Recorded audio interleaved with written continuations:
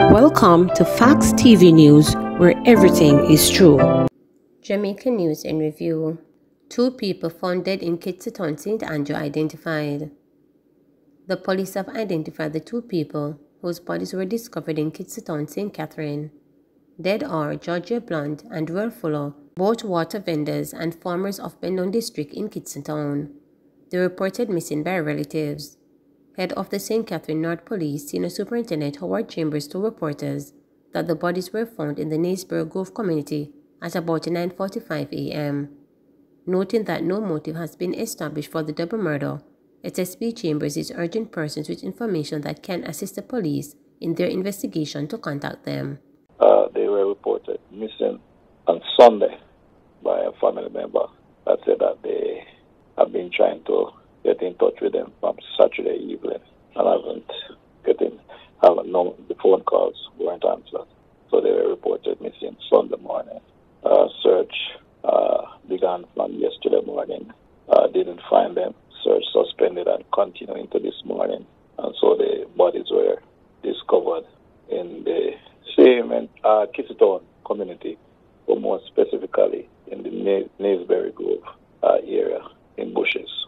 Investigation is ongoing. Presently as we speak, the investigators are in the community around the scene also, combing the area, try to get some information to better direct them. I'm asking the community, please, if they have any information, you know the Spanish Town Station number, call the number 984-2305.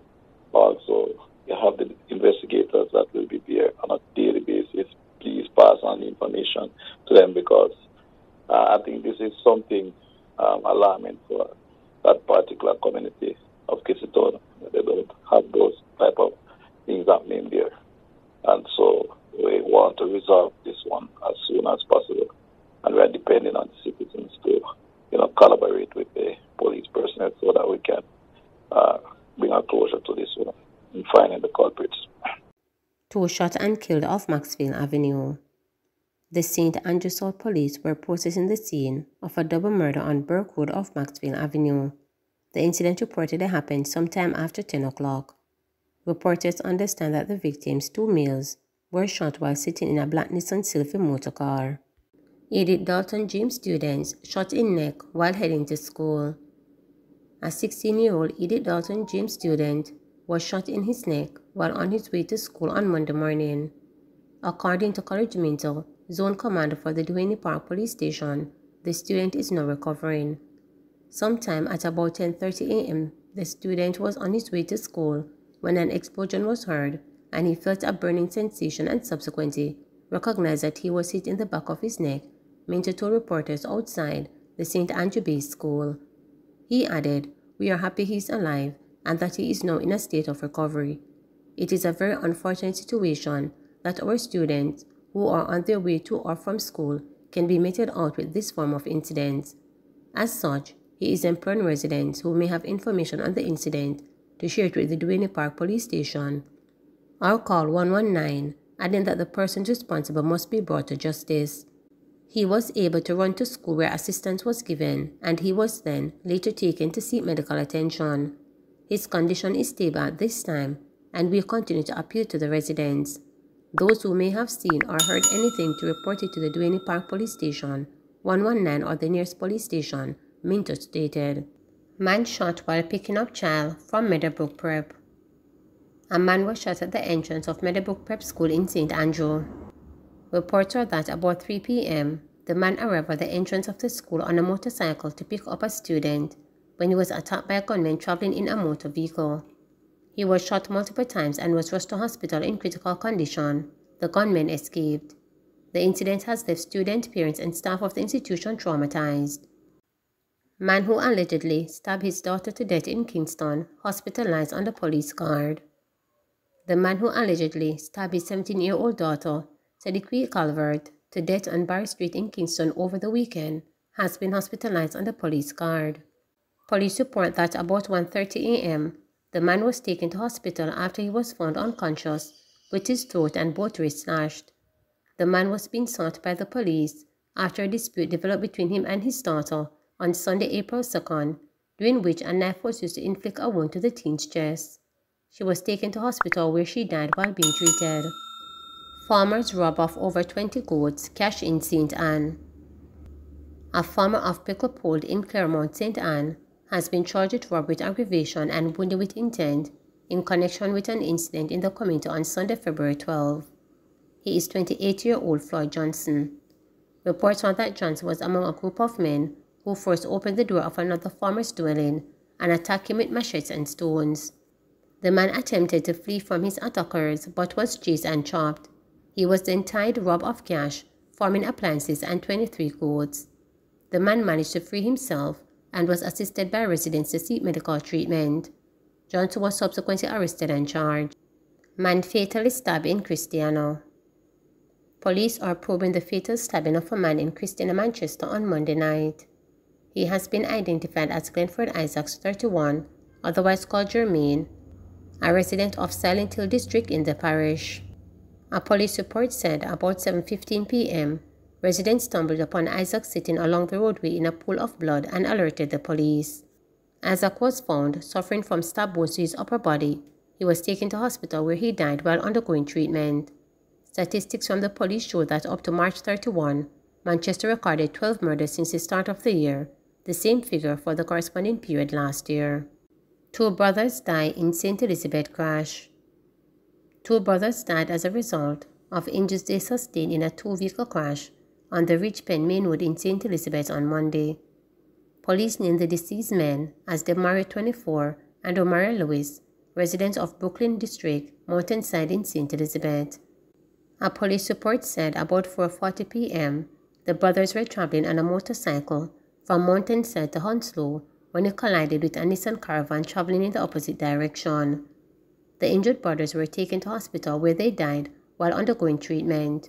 Corporal Albert Simpson, sub-officer in charge of St. Elizabeth Traffic Department, is urging road users to be cautious. "We are appealing to motorists to abide by the rules of the road and be cautious. 2 lives lost in this crash is too many," said Simpson. Man allegedly fatally stabbed by brother in Clarendon. A man is in custody following the fatal stabbing of his brother in Tollgate, Clarendon. The deceased has been identified as 37-year-old Anthony Smichael, also known as Pops of Ebony Park in Tollgate. The police say about 9:15 a.m., Smichael and his brother had an argument which subsequently led to a tussle.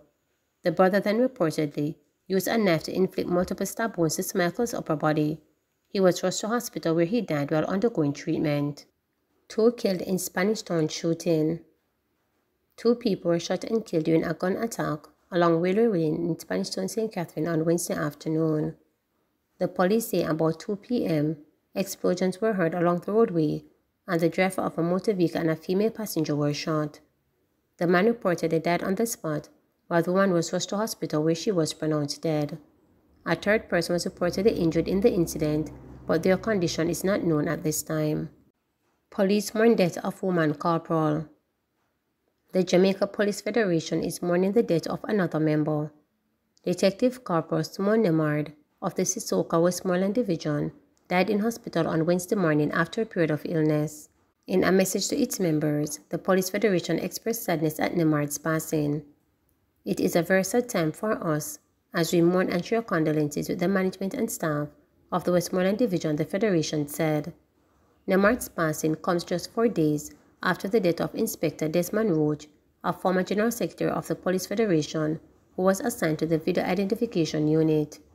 Reporters understand that Roach fell ill while at home in St. Catherine and was rushed to hospital where he later died. Update on alleged goat thieves killed by police. Police have identified the 2 men who were killed following an alleged confrontation during a high-paced drill and shootout in Kingsland Meadows, close to Spurtree in Manchester on Tuesday afternoon. They are Dwayne Baker and Cameron Whitter. Whitter is said to be from Knockpatrick in the parish, while Baker is said to be from Kingsland. They are among 4 men accused of stealing 6 goats in Magatti, St. Elizabeth on Tuesday. A senior police source told reporters that the men are suspected to have been involved in multiple cases of predatory larceny in Manchester and St. Elizabeth. The police source said the men were spotted about 3 p.m. on Tuesday in Lacova, St. Elizabeth. The Manchester police were alerted and given a description of a black Toyota Viz motor car being used to transport the stolen goods from Magati. The police in response mounted a roadblock on the Spurtree Hill main road. The source said the vehicle was spotted and the driver was signaled to stop by the police. However, the driver reportedly sped off while an occupant of the vehicle opened fire at the police. A high-speed chase and shootout ensued. The driver turned into Kingsland Meadows, where the vehicle was cornered by the police on Queensway Close. 3 of the men were shot while another escaped in bushes. The 3 injured men were taken to hospital, where Witter and Baker were pronounced dead. The 3rd man was admitted for treatment under police guard. The source said during a search of the vehicle, a firearm was seized and the stolen goods found. A joint police-military team was deployed to search the area for the suspect who escaped. Another attack. The evasive action of a Burlham crew, which reportedly came under attack by gunmen in the hills of St. Elizabeth on Wednesday, thwarted a robbery attempt, the 3rd reported ambush by criminals on the armed courier company since February. Senior Superintendent of Police Stephanie Lindsay told reporters that the latest incident happened shortly after 1 p.m. when gunmen attacked a Burlham crew. We just understand that they were in the area when their vehicle was attacked by men traveling in a car. We understand that the content was not impacted and none of the cars were injured, she said. Reporters were told that the gunmen attempted to stop the vehicle before opening fire on the unit, damaging it. The cars reportedly sped off and sought assistance from the Silo police. Silo, a northern St. Elizabeth community, is located over 5 miles from Bogue Hill, close to Balaclava, where the attack reportedly took place. SSP Lindsay pointed to ongoing consultations between the police and members of the security sector following recent attacks.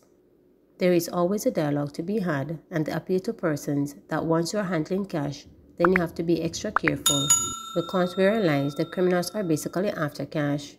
We have been having the discussions and the dialogues with the relevant groups and individuals, so we expect that they are doing what is necessary to harden the target around cash, she said. When asked about the police response to the attack in deep rural Jamaica, SSP Lindsay said resources will be deployed where necessary. Once we do the assessment and we realize that something needs to be priority, then we put the resources there. So we see where, in recent times, we have seen the attacks on that sector. We have been having dialogues with the players in the industry, and we have been playing our part to ensure that we support them, so it is always that we respond wherever there is a need for police services, she said. Residents in the area told reporters that the incident came as a great shock to them. This latest attack on Burlham follows last month's multi-million-dollar heist in Portmore, St. Catherine, in which 4 security guards were injured. The police said on Tuesday that 6 people were in custody for that attack. Police Commissioner Major General Anthony Anderson, in addressing a digital press conference on Tuesday, said the constabulary is moving to clamp down on the space of attacks that have been launched on cash-heavy resources such as ATMs and courier services in recent months. 2 men charged with 18-year-old Hanover woman's death. Detectives have charged the 2 men who were taken into custody last Friday with the murder of 18-year-old Tricia Hall, whose decomposing body was found in Marchtown, Green Island in Hanover. Charged are 23-year-old Romaine Vassar, otherwise called Twin, and 21-year-old Antonio Saman, otherwise called Brown Man, both of Marchtown addresses. Police launched an investigation into Hall's disappearance after she was reported missing since Saturday, March 25th. On March 31, lawmen were reported acting on information went to a cane field in the community where they found Hall's decomposing body. Vassar and Saman were subsequently arrested and interviewed by the police. Investigators have reported that they are awaiting the post-mortem result to determine the cause of Hall's death. Please remember to subscribe, like,